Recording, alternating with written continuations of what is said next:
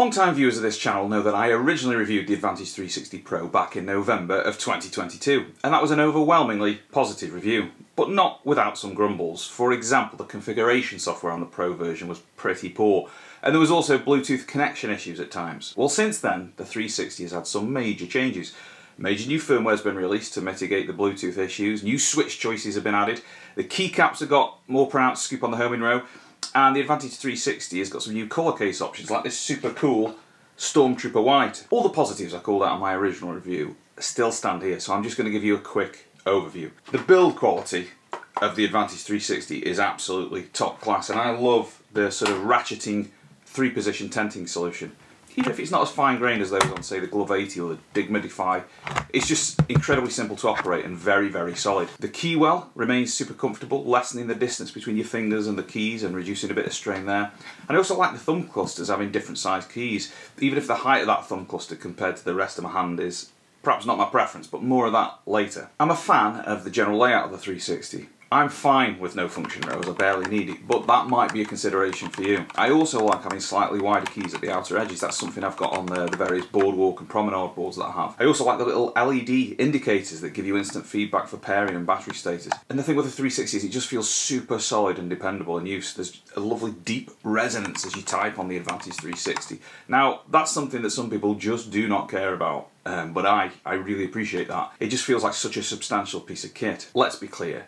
This isn't the kind of keyboard to sling in your backpack. This is the kind of keyboard to sit front and centre on your desk and stay there. I criticised Kinesis in the original review for not including a carry case for the 360, but I've subsequently come to appreciate if you want a keyboard for travelling, then with this being 1.5 kilos for the keyboard, this probably isn't the best choice anyway. So look, that's all stuff I pretty much covered in the first review. And the changes that I mentioned at the top wouldn't necessarily be good enough reason to revisit the 360 now. But I have other, more personal reasons. Some months back, I'd opened a dialogue with Kinesis, giving them feedback about some of the problems I'd had with the 360. Most specifically, thumb discomfort after extended use. Now, at that point, I'd been using the 360 and other keywell boards like the Glove 80 for a number of months, and I'd started to experience thumb discomfort at the end of each day. Now, my working theory here was this was to do with my having my thumb higher than my fingers as I rested on the boards, and having that thumb continually poised. Now, I couldn't pin it down entirely to the raising of thumbs in this kind of board, because I still got some discomfort when I used the entirely flat ZSA Voyager. But in that instance, I'd assume that was chiefly because accessing my arrow keys, which is something that I do a lot, was behind a layer that was always a thumb hold away. To try and figure out what was going on, I swapped to using a flat, slightly more conventional board, which was this Boardwalk in a HMKB case, or this Boardwalk in this other case, or look, I have a problem. I don't know what else to say. But regardless, within a few days of not using the split boards and instead using a more conventional board with a wider space bar at the same level as my other digits, my thumbs felt fine. To the absolute credit of Dylan, the head honcho at Kinesis, he was kind enough to get back to me and made some interesting suggestions, chiefly whether trying some low profile keycaps, the sort you get on the Gateron KS33 low profile switches, would lower the thumb keys to 2 to 4 mil, and that might alleviate some of the discomfort. I'll get to the merits of those lower thumb keycaps shortly, but before that, let's just deal with the more general changes to the 360. The Advantage360 Pro used to only come with Gateron brown switches. Now, I don't mind them personally, but plenty of people are not fans. As the 360 remains a non-hot swap keyboard, it's good to know there are now more stock options. You can go with Gateron browns, as before, clicky white Kales, and they also now do this lovely Kale silent pink. Now, I think they are a lovely subdued flockiness, but most importantly, the quiet signature means you can get away with using your 360 in an office without somebody wanting to kill you, which they very well might do if you rock up using the white clicky ones. Now, if you don't mind a little more expense, you can still go the fully custom route and have whatever switches you want soldered in, like the Gateron Oil Kings I have in this one. For a fully custom build, you still need to go via upgrade keyboards. Sadly, unlike the Glove 80, you can't yet order the 360 unsoldered, with the switches in situ but not soldered in, which you then remove and solder in your switch of preference. But these extra switch choices on the 360 are very welcome. If I wasn't hell-bent on trying another 360 as close to what I had in my original 360 board, where I desoldered the original switches and added the Oil Kings, well, if that wasn't the case, I'd definitely be opting for the silent pink linears this time around. As you can see with this one as well, you can also pimp your 360 with either this sort of biker scout style, a white spray job, or they do a matte black spray job version as well. I haven't seen the black one in the flesh, but I think this white one looks really, really good. The only thing you should be aware of here is these special paint job versions lose the little legends above the LEDs that you get on the standard colour editions. But I think that's a small price to pay to impress your neat friends. The other change that's happened in the interim is the now slightly more scooped homing keys, similar to the ones on the older Advantage 2. That's great news. I think most people are going to prefer these new or old scooped homing keys. Now, one thing I was hoping might get a tweak, but hasn't yet, is the on-off switches. I still feel they could bear being a little more prominent, but they're unchanged as far as I can tell.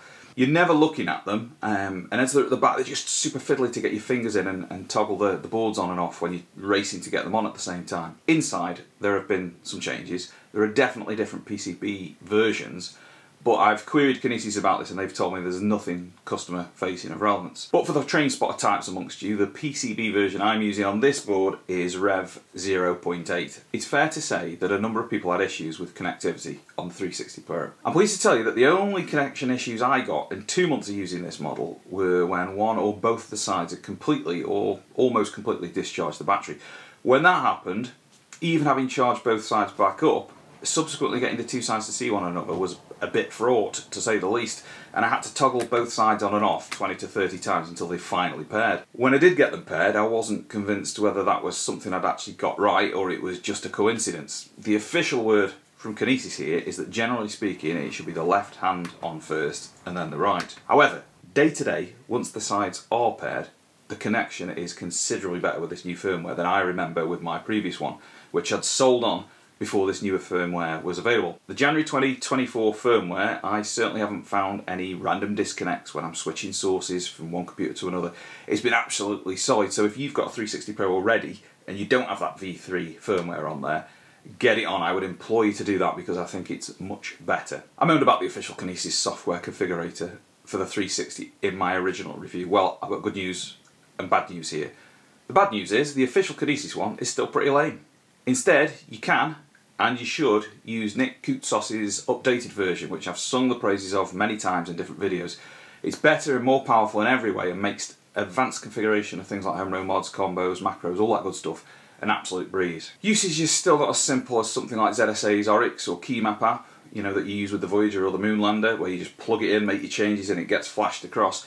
You still need to fork the latest firmware repo on GitHub, hook that up to the configurator and then get used to sort of downloading the files from there and dragging them on. That's not great, but the actual firmware setting up of your configuration is much nicer and more capable with that alternative editor. Now, a lot of people struggle to decide between this, the Advantage 360, and the Glove 80. Well, let me try and help you out a little bit here.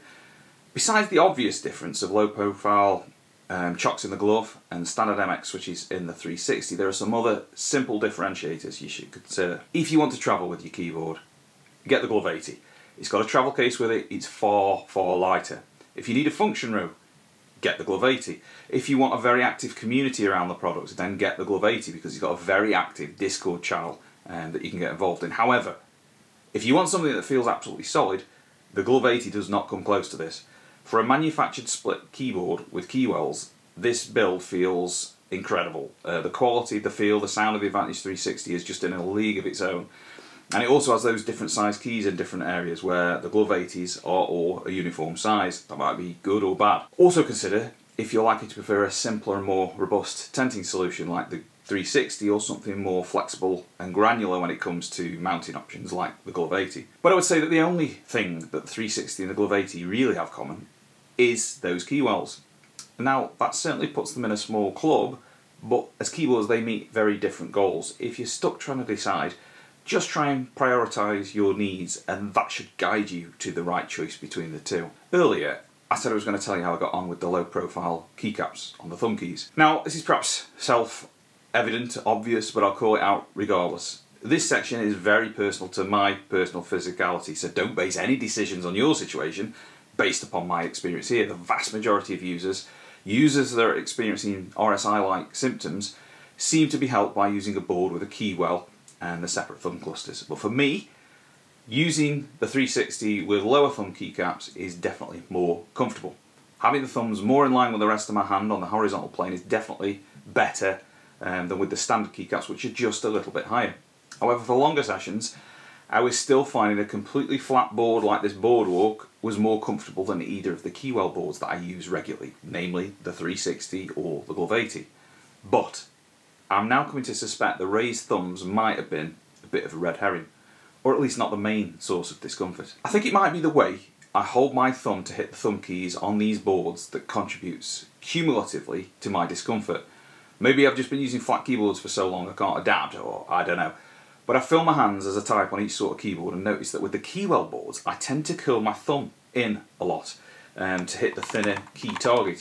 And you can see this here on the Advantage 360 and on the Glove 80. Now compare that to how I naturally have my thumb on the Boardwalk keyboard with the more conventional, wider space key. I think doing that over longer periods of time is what's contributing to the discomfort. I suspect that spending a few weeks consciously keeping my thumbs straighter on these Keywell boards will alleviate the discomfort. So that's probably going to be my next experiment. Again, to reiterate, this is no shade to either the Glove 80 or the 360. They're both solid products when it comes to comfortable, ergonomically focused keyboards. I'm certain that the issues relate to how I type rather than shortcomings with either product. More succinctly, there's an error between the keyboard and the chair. The Advantage 360 Pro remains, in my view, one of the best wireless split keyboards you can buy. The latest firmware has greatly reduced the connection issues I used to see. There are now better switches than before, better switch choices. The homing row keycaps have got that nice, better, deeper scoop, and you've now got the ability, the choice of using a third-party layout configurator, which is far more capable and pleasant to use than the stock offering from Kinesis. Plus there's now the option of these fancy new case cores, and I can vouch for the personal support you get when you contact Kinesis, which has been fantastic. So all this means that the Advantage 360 is actually an even better option now in 2024 than when it was when I first reviewed it in 2022. Other keyboards might better it in some ways, but the Advantage 360 Pro is the most premium feeling split Keywell keyboard I've used. See you again sometime.